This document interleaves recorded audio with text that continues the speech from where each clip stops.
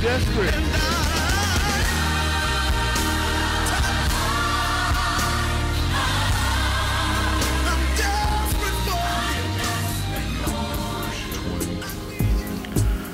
And it says, we wait in hope for the Lord.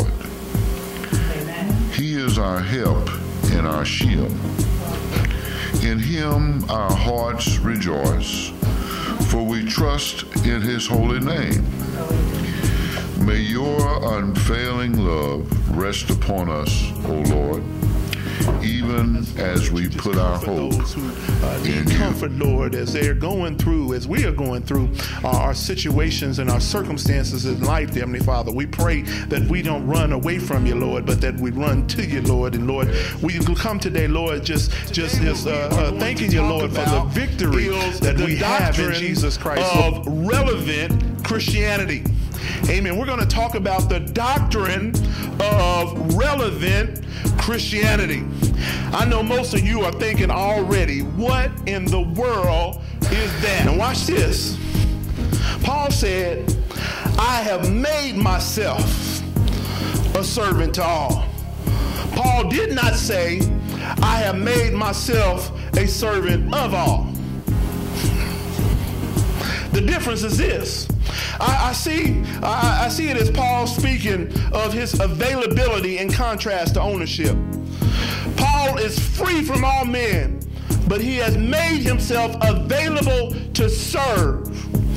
Paul is a servant of Jesus Christ, who Christ has made available to serve men. That's what an ambassador is.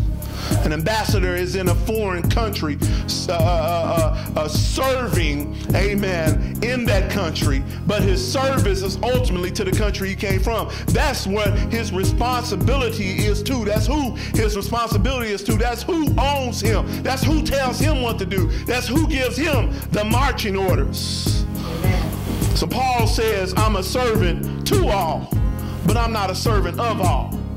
Amen. I'm serving as a representative of Jesus Christ, but I'm not serving as your servant, although I'm serving you. You know, when you know why you do what you do, it's because you understand your purpose. Theoretically, we cannot be intentional by accident. Amen?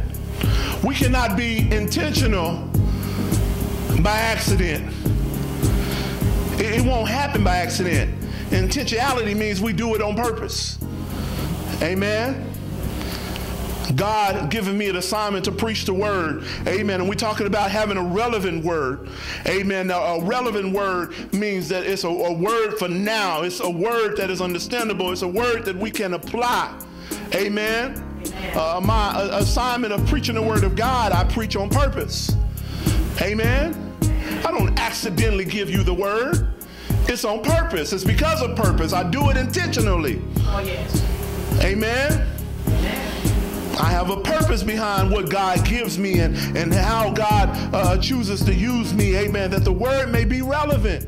It does me no good to preach up here and don't nobody understand what I'm talking about. Amen. I'm preaching so far over people's head and using big words, amen, and my tongue won't even allow me to pronounce half of them, amen, but I'm using big words and don't nobody know what I'm talking about, but I'm preaching. Yeah. It does you no good. I've missed my purpose. Oh, yeah. Amen. Amen. Amen. People's lives are transformed not only by the love of God being manifested in us, but it's also being transformed by the word. Amen. But if you don't understand the word, how is it going to transform your life? And so the purpose in preaching is that the word would be relevant. We are living life on purpose as we pursue our destiny.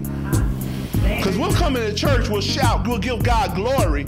Amen. And we do that on purpose. But then when we go home, then when we go to work, then when we go here, then when we go there, God is not being glorified. Oh, yes. So the first reason that Paul is intentional is because he knows his purpose.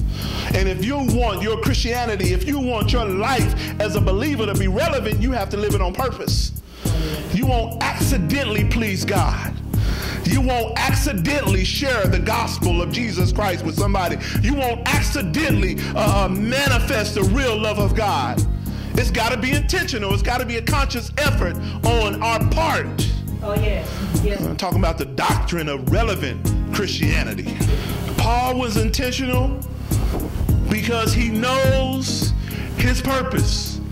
You got to know why you here. Why are you saved? We are not saved just to simply profess that we are saved, but we are saved with an assignment. We are saved with a duty. We are saved with an obligation, and our purpose in life is to bring God glory.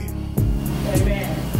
Now, what he assigns me to do to bring him glory may be different than what he assigns you to do to bring him glory. But our purpose in life is the same, is that God be glorified through our life. Oh, yes. And that won't happen by accident. It's on purpose. Yes. And Paul is also intentional because he's following Jesus's example.